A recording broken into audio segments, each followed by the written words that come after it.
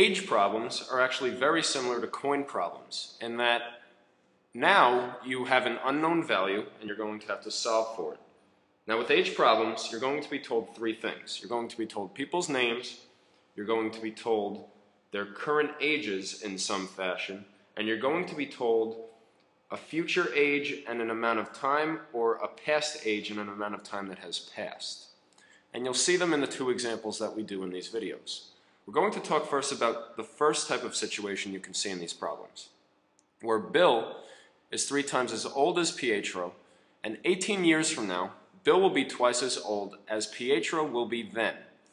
We're going to find the present age of both Bill and Pietro. So this is situation 1, where you are told a future or past amount of years, and you have to determine the present age. So here's how we do it. Similar to coin problems, we're going to create a table.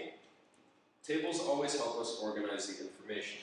We're going to create a 3-column table. The first column is going to be the person's name. So let's create a column for the person. So our people in this problem are Pietro and Bill. The next column is going to be the present age.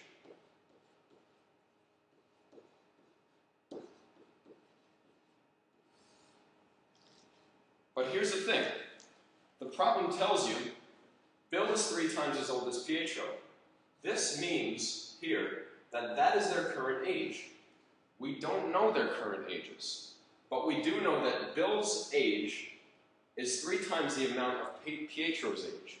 So Bill's age depends on what Pietro's age is. So similar to our other word problems, we define our variable for one of the people. In this case, it works for Pietro, and since Bill is 3 times as old as Pietro, he is 3x. That's their current age. And then the third column is going to be one of 2 things. It's either going to be a future or a past age. That's a slash. In the future or the past, and then above that, once you determine if it's future or past, you write the amount of years. Well, in our problem, it's 18 years from now. So that's going to deal with the future, and it's 18 years.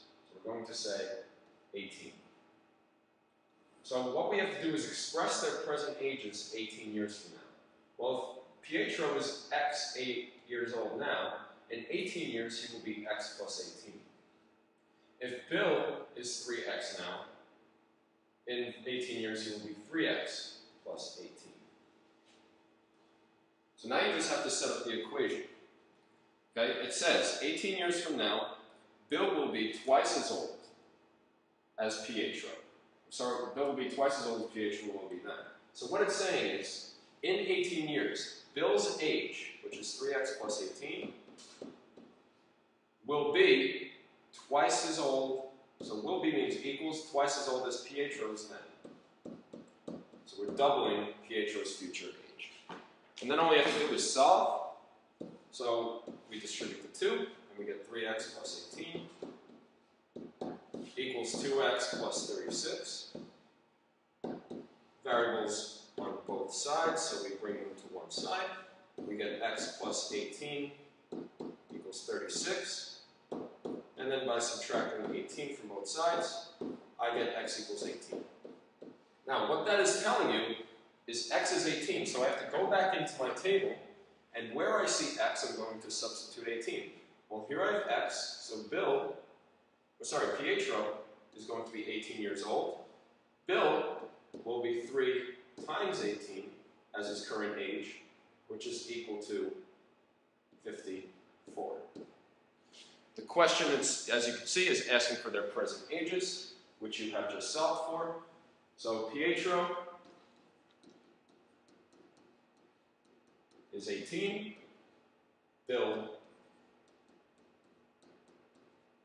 is 54. Okay?